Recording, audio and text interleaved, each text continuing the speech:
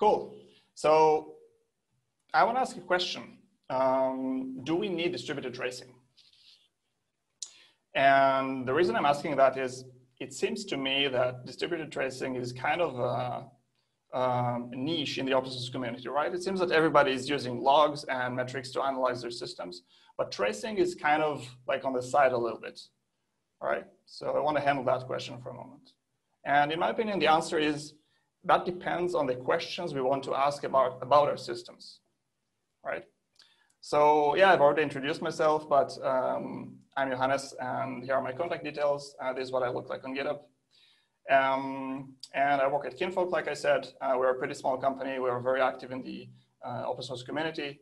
And very generally, we do very cool Linux and Kubernetes stuff. So yeah, we're going to talk about standards in this talk. So here is the obligatory XKCD comic on this topic. We'll get back to this one later. And yeah, here's what we'll cover. So I want to discuss very briefly logs, metrics, and traces, and a little bit the differences between them. We'll then provide a very brief introduction to distributed tracing, why it's great, but also hard. Then we'll introduce OpenTelemetry, the new open source standard for distributed tracing. We'll take a look into two of its tracing libraries, namely the Go and Python ones. We'll then demo instrumenting a distributed application using OpenTelemetry. And finally, if time allows, we'll discuss a little bit about the trickiest part or the magic behind distributed tracing, which is context propagation. So this talk assumes you know what distributed tracing is and have at least some experience with it. However, just in case that's not the case, here it is in 30 seconds. So I instrument my code, my services by importing some tracing library. The library collects data somehow about what's going on inside my code. That data gets shipped to a tracing backend, and I get very fancy graphs that allows me to get both a low-level as well as an end-to-end view of every request handled by my application, no matter how many services are involved in the request chain. The last thing we need to know is that a span measures some unit of work within a service, and that a trace is a collection of spans that have parent-child relationships between them. All right, logs, metrics, and traces. And by the way, when I say traces or tracing in this talk from now on, I'm talking about distributed tracing because there are also other types of tracing, so we mean distributed. Right. I'm going to try and do this presentation without using the words pillars of observability. Let's see how this goes. It's very challenging. Logs, metrics, and traces all have trade-offs, right? For example, logs are easy to generate, but pretty hard to deal with later. Metrics are a bit harder to generate in the beginning, but then once you have them, it's very easy to store them and operate on them. And traces are hard to generate, okay-ish to process and store, and easy to query. However, I want to draw your attention to the rightmost column of the table. Logs are great if you want to know about events within a specific node, right? Events confined to a specific machine. Metrics allow you to get a high-level overview of a node or of your entire service, but again, this is high-level information. But only traces, as you can see, allow us to easily follow the lifetime of a specific request across your entire stack, right? And this is particularly useful in microservices environments or distributed applications. So when trying to figure out if tracing is useful to me, the question is, what's the question? So what questions do I want to ask about my systems? I can ask, why did this node crash? Was this specific function on that node called? Is my service healthy? How much traffic are we currently handling? Why was this specific request slow? If I have some extra engineering budget, what is the best candidate for optimization across my stack? Or which services are involved? What are the dependencies, if you will, for handling a specific request? So we can see that among logs, metrics, and traces, each has its own area of specialty, right? And questions like the bottom three are very hard to answer in a distributed environment without distributed tracing. So things like, why was this specific request slow? What's the slowest link in the request chain, for example? Or which services are involved in handling that request? So if you find yourself asking these sort of questions a lot, then you may very well benefit from distributed tracing. because distributed tracing allows you to get both a low-level and an end-to-end information about individual requests. And that's, as far as I know, unique to distributed tracing. You cannot get this information otherwise. So this begs the question, why not trace everything all the time, right? At the very least, in some cases, you will be able to get useful information that you cannot get from your logs or metrics. So this is why. Up until recently, saying that it's hard to generate traces used to be a very big understatement. Let's see why. First of all, it's a lot of work. Instrumentation usually requires code changes. And it is typically hard to justify reducing your team's velocity just to enable tracing. And it's even harder to try and reduce another team's velocity because you want tracing, right? An adjacent team might not be interested in tracing at all, but if their service, the other team's service is in your request chain, then you are affected by it as well if they refuse to instrument the service for some reason, or they just don't have the resources for this at the moment. And this leads to the next point, you can't have instrumentation holes, right? So at the very least, even if you don't care about tracing, you must propagate context across the request's path in order for tracing to even work, to be even useful.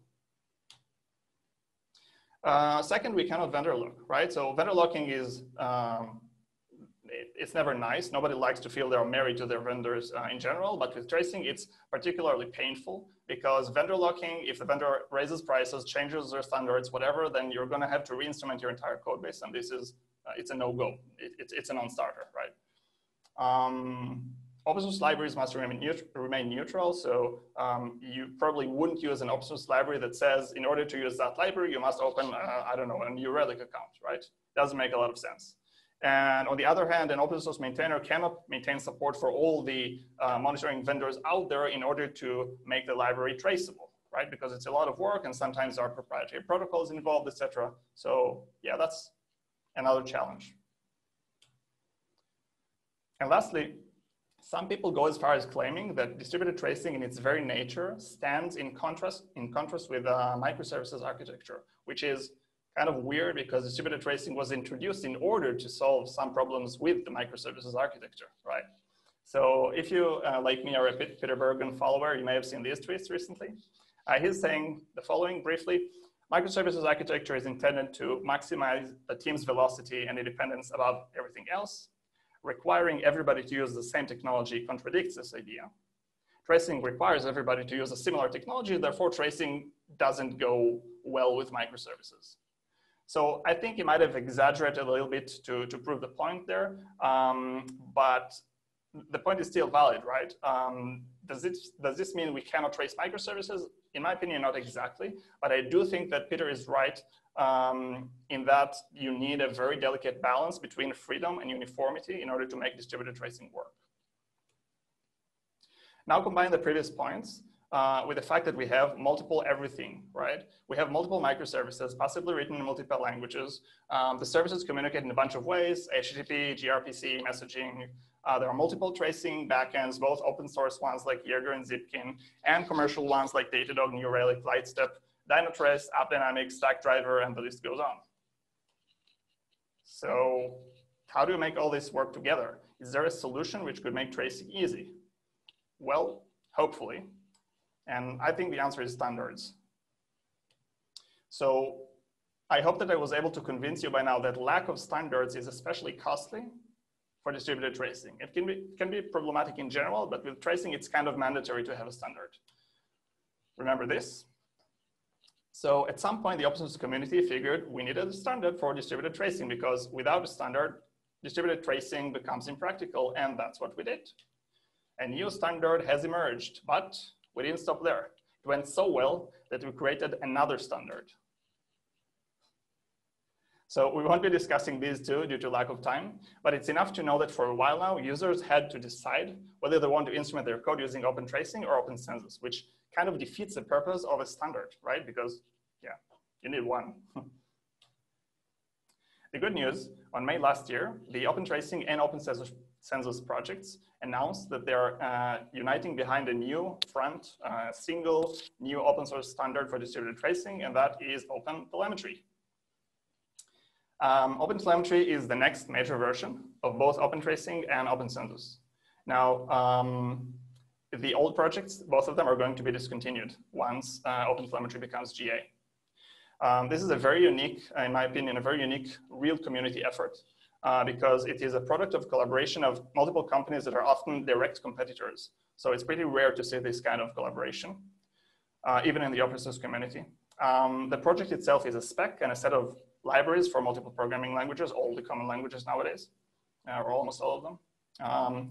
The project is an API and an implementation. And the reason I'm emphasizing that is that previous standards, for example, open tracing, did not include implementation. So it was just a very generic API. And then the API itself is not useful. You cannot do anything with it. You need to write your own implementation, or I don't know, the standard was not opinionated about how to implement tracing. And in retrospect, this was most likely a mistake. OpenTelemetry supports both tracing and metric collection, just standard metrics for Prometheus format or whatever. But in this talk, we're going to focus solely on tracing.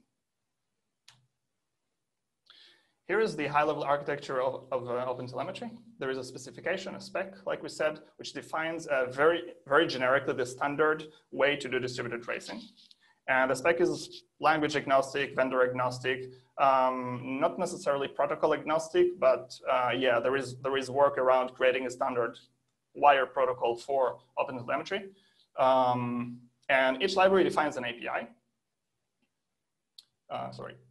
There's the API. And the API follows a specification and implements it in the canonical way of that specific language. So in a Go kind of way, or in a Python kind of way, in a way that is empathic to that language's design.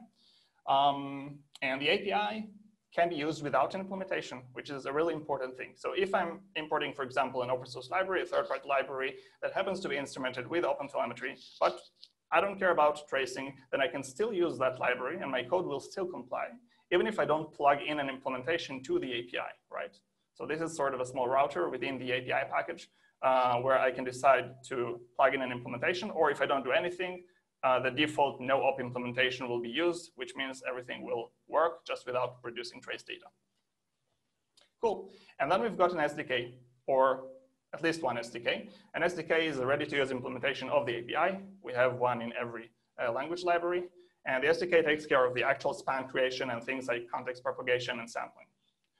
Alternative implementations are supported. So if you want to write your own and you have a lot of free time on your hands, you can do that. And lastly, we have exporters. Exporters are responsible for delivering tracing data to the tracing backends. Some of them are open source ones, some of them are proprietary ones, and they are per backend. So we have, for example, a Jaeger exporter for each library, or I don't know, a Stackdriver exporter or a Lightstep exporter, etc. The last thing I want to mention is the bridges. Bridges aren't part of the OpenTelemetry architecture. They don't show up in this diagram, but they're important nonetheless because they allow a very easy transition from open tracing and open census, the old standards, to OpenTelemetry. So if, for example, your entire code base is already instrumented using open tracing or using open census, you can use the equivalent bridge to start producing OpenTelemetry spans, tracing data, without having to touch your code almost at all. This design gives us a very nice separation of concerns. So as a library developer, you depend only on the API. You don't care about which implementation is used by the end user. And in fact, you cannot even know which implementation the user will choose, right? Now, as an application developer or an end user, so to speak, you instrument your code using the API and you choose an implementation and plug it in while initializing your services somewhere in main function or init or I don't know what. And as a monitoring vendor, you maintain just your own exporter. This is your only responsibility, which makes a lot of sense because there are, again, many proprietary things, especially in the commercial side of the monitoring vendors. Now, this design is also empathic to user code. So as a user, for example, I may want to use an instrumented library, but I don't care about tracing. So as we said, the no-op implementation will work by default. My code will still compile even if I don't enable if I don't press the enable tracing button. My code should never be broken by instrumentation. Like we said, this is a little bit repeating the previous point. And performance impact is kept to a minimal. So the spec and the library implementation guidelines dictate things like try not to block unless it's absolutely required, right? So the worst thing that we can do when instrumenting code in order to monitor its health is that we destroy the health of the code because of the monitoring, right? If the service crashes because of the tracing library, this is pretty bad.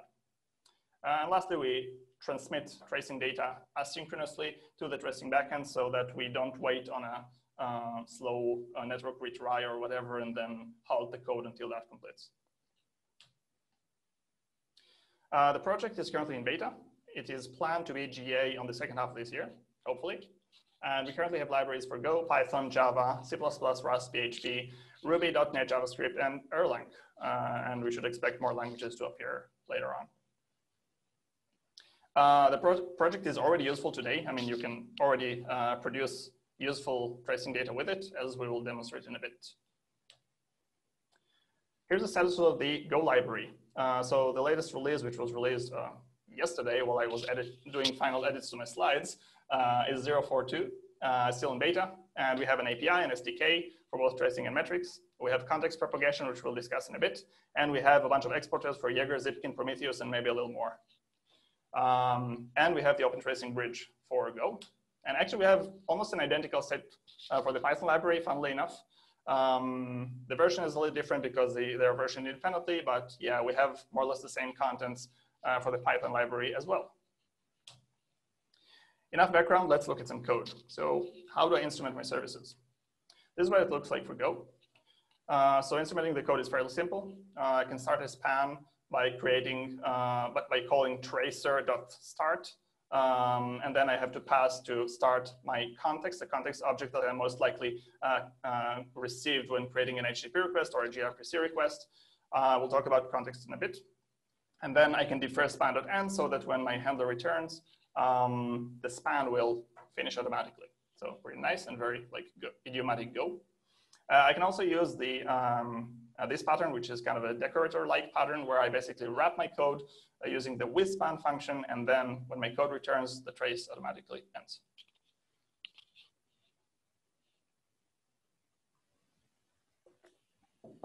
I can enrich my code by adding an event, logging events on the span. I'm sorry, I can enrich my traces on my code by logging events. So something happened, and then I can log it. I can set attributes, which are key value pairs as tags on my span so that I can slice and dice them later in my backend. And the last thing that I need to know about instrumenting Go code, and this is specifically for the Go library, is I need to know about the inject and extract methods. We'll talk about distributed context propagation in a bit, but for now we can treat them as magic that we just need to include in our instrumentation. So whenever I'm a client, before I'm submitting a request to the downstream service, I'm going to use the inject method. And then whenever I'm a server, when I'm accepting a request from a client, I have to use the extract method in order for tracing to work. This is basically distributing context across the network. And as you can see, this is protocol specific. So in this example, this is using the gRPC part of the propagation library. Okay, gRPC trace, and we have also HTTP trace or whatever. In Python, things will look a little more minimalist. This is how you create a span. Tracer.start as current span, as span, and then we have a context manager here. So the moment this returns, the with automatically closes the span. I can do stuff. This is my workload here, and then I can add events, so similarly to the Go library, and then I can set an attribute in order to tag my span. Context propagation here is handled for us by the library, so as you can see, I don't need to deal with inject or extract in Python, which is pretty neat. Now that we know all this, let's look at OpenTelemetry in action. We'll demo this with a very useful distributed application.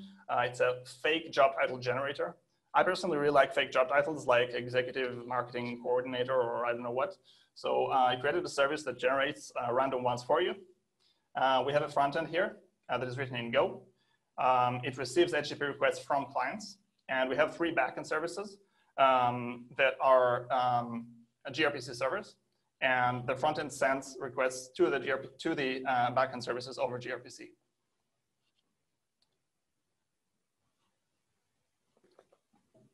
One of the services is written in Python, just so we have some diversity. And if you see our own job title on the screen during this demo, this is a coincidence.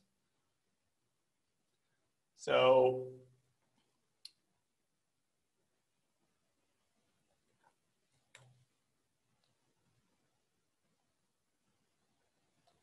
we have a Docker compose here that basically wires all these services together.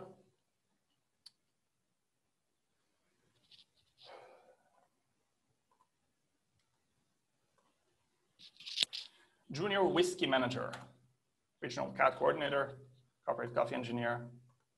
You get the picture. Executive engineering famer.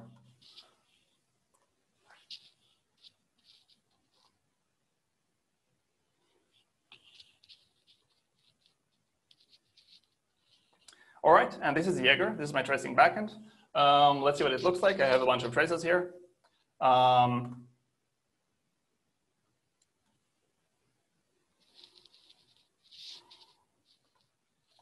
So yeah, here is my root span. The front-end service handled the request, called a bunch of backend services, and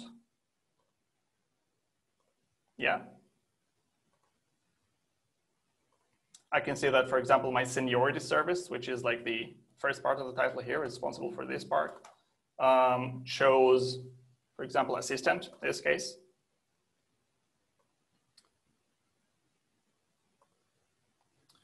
And let's see what this looks like at the code level. So this is my front-end service.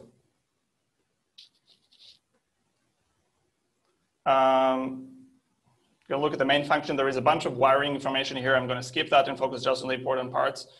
Somewhere at the beginning of my main function, I'm going to initialize my tracing. I'm just basically calling this helper function here in the trace provider. And if I jump to it, this is some boilerplate code. I'm choosing my exporter, which is going to be Jaeger in this case. I'm wiring things to Jaeger, registering the tracer as a global tracer. This is not too interesting. I'm choosing an SDK. This is interesting. I'm choosing just the default SDK here, but I could have chosen a different one or default implementation. And yeah, now once I call that, I can instantiate a tracer, tr, and then I can call tr.start in order to create spans, which is exactly what I'm doing in my HTTP handler down here. So this is where we create our span as soon as possible within the handler. We do tr.start, and then we give it a name, serve HTTP request, and then we defer span.end. And then later on, as we saw on the tracer backend, we are setting attributes and logging stuff. So here, for example, we're saying this is a slow request. Doesn't matter, I created a slow handler in order to demonstrate what a slow trace looks like, because in tracing, when everything works as expected, the trace is kind of boring. And yeah, down below, we're logging the response that we got. So here, generating response, and this is the compiled answer that we got from our backend services. And here, in case we got an error from one of the backend services, we're going to log it and then set the trace, the status of the trace to errored. Yeah, we can show what that looks like here. So if we generate slow request, chief dolphin researcher. Yeah, some of these are not very smart. So this is a slow request. You can see that it took more than 500 milliseconds. The previous ones were pretty quick. And yeah, now we can see that the calls to the backend services are sequential rather than parallel. And let's generate an error. So this is like an unreliable handler, the last one. So sometimes it will error. Okay, it errored on the first attempt. And yeah, sure enough, here it is. And we can see that the field service had some random error. Let's check what happened. Yeah, this is what it had, random error. Of course, in the real world, we'll have more intelligent text here. And because of that error, the front-end service errored as well. Yeah, getting field, unknown error. All right, this was the front-end service. Let's look at one of the backend services. So for example, this seniority service. Same deal, any trace provider. Here in main, I'm not going to repeat that, it's the same code. However, here we have a problem. Okay, this is gRPC service. So basically my handler is here. And as you can see in gRPC, I don't have access to the request object, to the HTTP request, because this part is abstracted away from me by the library. So the only thing I can do is basically ask the tracer, get me the current span. But the question is, what current span? The span was created, hopefully, when the request got into the server, but I don't see it anywhere here. The only thing I see is that I'm getting the current span and then I'm logging things on it and tagging it, etc. So fortunately, the gRPC library provides us kind of a hook, which can allow us to define a handler that is executed every time a request is accepted by the gRPC service. And there we have access to the request. There we're actually creating the span. So I'm going to show this. Here, when initializing the server, I'm defining a unary server interceptor. That's what it's called. And it's here in my tracing package on the side. And here in this function, first of all, I can see that since I am a server, I'm responding to requests. And the first thing I do is extract possible context information that I got from upstream. And then I can see here that I'm instantiating my tracer and creating the span here. Now, even though I created the span here in this function, it is available to me here because I can basically ask my global tracer object to tell me what the current span in memory is right now. Lastly, let's look at our Python service, which is the same thing just in Python. This was the second from the three. So very thin main function. We're calling serve. Here we're defining the interceptor, very similar principle to the Go service. And here there is some OpenTelemetry magic, by the way, so I don't need to worry about inject and extract. The moment I call that, I will get a span. A span will automatically be created for me for every request that comes to that is incoming to my server. And then what I can do here in my implementation, I can get the current span, right, and then log things to it. Cool. Let's see if there's anything we missed in this little demo. No, I think that was it. Yeah, let's move on.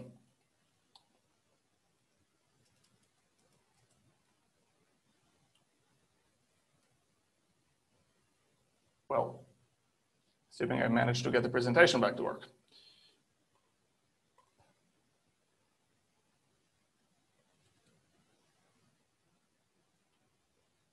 All right.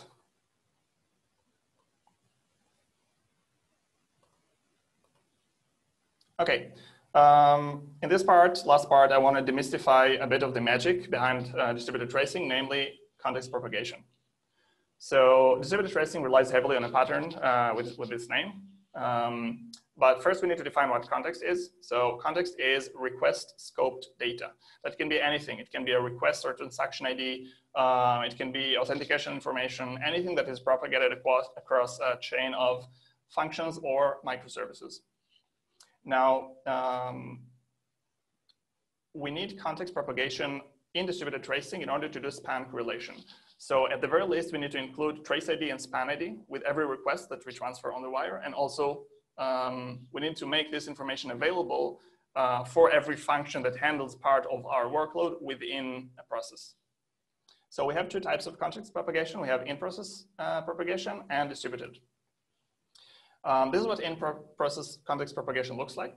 Imagine that the user instruments their code using OpenTelemetry, and then they're calling some third-party library, library1 that do something. And then that library needs to also create a span because luckily enough, it's also instrumented using OpenTelemetry. But the span that the third-party library here creates needs to be a child of this span. So the library needs to know what's the current span right now in my tracer, which is a problem. I mean, how do we do that, right? Imagine that you're implementing this library here and you need a way to figure out the current span in the user application. So yeah, and same thing for the next library, of course, in the call chain. So in-process context propagation is used among functions or Go routines within a service. In the case of Go, it's coroutines. In the case of Python, it could be function calls, possibly in different threads. And this means that implementation has to be thread safe. So there are two main approaches to solving that, implicit and explicit. In the implicit in-memory propagation, we use things like thread local storage or global variables. Each of these techniques has its own problems. None of them is perfect, but yeah, sometimes it's better to do this than the explicit way. The explicit way, you pass the context information as an argument to your functions, which is a problem because every function in your function call needs to have a context argument. And if you don't have that already, then you might need to change all of your function signatures, right? Luckily enough, the Go implementation uses the context standard library package. So chances are you already have the first argument in your functions as the context argument. So for example, if you're using the standard HTTP library, Go HTTP library, then you already get the context. And it's the same for gRPC and probably many other languages. Now, Python uses something called context vars. We don't have time to cover that, unfortunately. Yeah, it's pretty similar to thread local storage, where basically every thread gets kind of its own instance of a variable, and then they don't interfere. This is what the in-process context propagation implementation looks like in Go. This is actually the entire implementation. It's really funny that it fits in one slide because the Python one is way more complicated and lengthy. But yeah, we have two functions. We can set the current span magically in the context, and we can get the current span from the context, and this works pretty well. This, by the way, utilizes the context.withValue and value methods. People normally use context in order to cancel requests across a call stack in kind of a cascading way. So if the main request is canceled, then all the subsequent child requests are also canceled. But yeah, this functionality of storing and retrieving values from a context is a pretty neat feature that is used. Yeah, like I said, we're not going to cover the Python implementation, but I encourage you folks to see how this problem is solved. In the Python library, everything is in the open source, of course. And finally, let's briefly discuss distributed context propagation. So we already saw that we have HTTP trace or gRPC trace.inject and .extract. So imagine that service A is talking to service B over HTTP, and service B is talking to service C over gRPC, all right? So in this case, what needs to happen? Service A is a client, so it needs to inject, and it's going to inject the context information on the wire, as in this case, an HTTP header, before sending the packet, the HTTP request, to service B. Then service B, in turn, is going to extract this information, and then generate a gRPC request downstream to service C, but this time it's going to generate or inject context information in gRPC, which possibly uses a different format, right? In this case, this is something called gRPC metadata, which is eventually also an HTTP header, but yeah. So again, the distributed context propagation happens on the wire, and this is why it's protocol specific. So for example, if we use the messaging queue, or bus or whatever in order to communicate between these services, then yeah, we would have to somehow use that queue in order to transfer the context information, right? I still consider myself a network guy, even though I haven't been doing networking for a pretty long time now. But yeah, here is a Wireshark screenshot just to prove that when you do an inject, then you can see the trace information included on the wire. This is a gRPC packet that I captured from service A to service B, in this case, from two of our services. And here we can have the trace ID and the span ID encoded as an HTTP header. Let's wrap things up. So tracing is tricky, but in my opinion, may well be worth it. It really depends on your business case. For some types of distributed application, it's absolutely mandatory to have distributed tracing. In other cases, you might get better information from traditional logging and metrics. It's much easier than before to use tracing nowadays, thanks to OpenTelemetry, because hopefully you'll never have to re-instrument your entire code base, because we have, thankfully, one standard finally. And thanks to a pretty neat feature called auto-instrumentation, you may not even have to instrument your code once. So this is still in the works as far as I know, but the idea is that if you're using one of the common standard libraries like Flask or Python, for example, you don't have to instrument your code, you magically get spans for free. No vendor locking, which is really important. So like we said, the OpenTelemetry architecture encourages this nice separation of concerns. Libraries depend only on the API.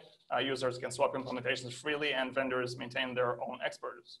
And lastly, in my opinion, OpenTelemetry does strike a good balance between freedom and uniformity, because it has simple APIs, it supports arbitrary implementations, and it is, maybe most importantly, a real community effort, right? So you have all the big names in monitoring, more or less, behind this technology. So if you should standardize on something, and you should if you want tracing, then OpenTelemetry looks like your best bet.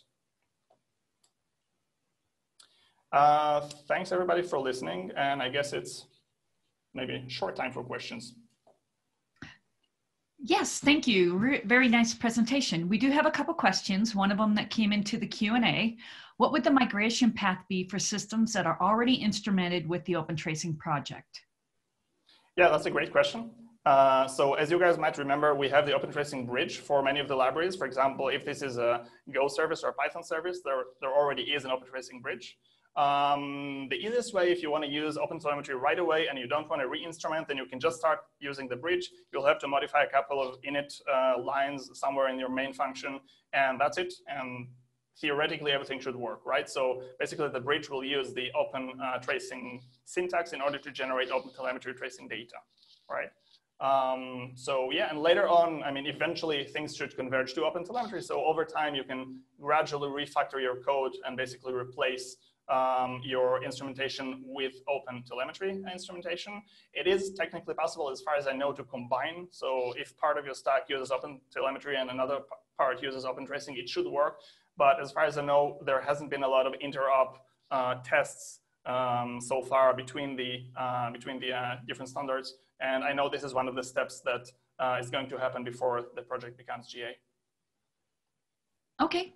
Wonderful, thank you. So we have a couple questions that came from YouTube. Can OpenTelemetry provide metrics on an app, I'm assuming, that is running in Kubernetes, like a report on performance, resources used, etc.?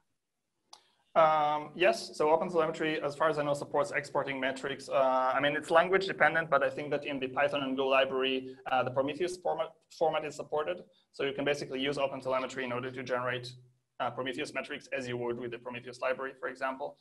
And yeah, I hope that answered the question. Well, let us know if it did not answer the question. Another question, how is tracing data pushed to the tracing backend, or how does it get there? So basically, there is an exporter that runs in the background and asynchronously transmits the tracing data. As far as I remember, it depends on the library. It has different operation modes, so it can batch spans or it can transmit them as soon as possible. This all affects performance, of course, but the main design principles there is that we ship metrics to the tracing backend asynchronously. In my case, in this demo, I have an instance of Jaeger running as a container wired together to the other containers that are powering the application, but basically the Jaeger service, or if you're using a commercial service like Lightstep, it could be somewhere over the internet, right? And then you need to define in your initialization code the endpoint to which to submit tracing data, and you might want to enable encryption, etc., because yeah, tracing data can be sensitive. But yeah, very briefly, you wire your application or your services to the tracing backend somewhere in the init code, and usually data is transmitted asynchronously. So there is a separation between creating a span and then transmitting it, because creating a span has to be non-blocking and transmitting it has to be blocking because it's network-based. Okay, and I'm going to read this question. You might have answered it. When a span is opened, is that sent immediately to the tracing backend? Can unclosed spans be seen in Jaeger? Yes, so as far as I know, Jaeger supports partial, well, it does support partial traces. I'm not sure about partial spans. I know that SAMback can support that, but I'm no expert there. So forgive me, I'm not sure. A span is not transmitted as soon as it is created. It is waiting to be closed, and then it is transmitted to the backend. Because yeah, I think if you involve, I mean, we're measuring very short latencies here. So I think if you involve things like network latency within the span's lifetime, then yeah, I think, well, in theory, I guess you could have transmitted two events separately. But as far as I know, I'm not familiar, at least, with a library feature that supports submitting just the start time of a span. Because start time and end time are fields of the object that is called span. So I don't think you can just transmit one piece of information without the other. Okay. And we have one in the Q&A from Renee. Might have missed that, but how does this scale in high load applications? Yeah, this is a very good question. So I might have, I don't think you've missed that. I think I have just I haven't covered that in the presentation. So basically there is an important idea called sampling. Typically when you're using tracing and you're tracing every request, then in high load applications, it can be extremely resource intensive, more like, I don't know, very verbose logging or something like that. So even if you're using everything like binary based and you're transmitting things asynchronously, just capturing the traces can be pretty costly. So sampling allows you to decide on a certain logic according to which you're going to do the tracing. So for example, you can say, I'm going to sample every 10th request, so a percentage, or I'm going to capture only interesting requests, and it's up to you to define what interesting means. But then you can take a sampling decision at the ingress to your stack and at the egress, right? So if you, for example, decide not to sample at the ingress, then you will not bother all the rest of the services in the request chain if that specific request happens to be unsampled. So I hope that helps. Sampling, that's the answer.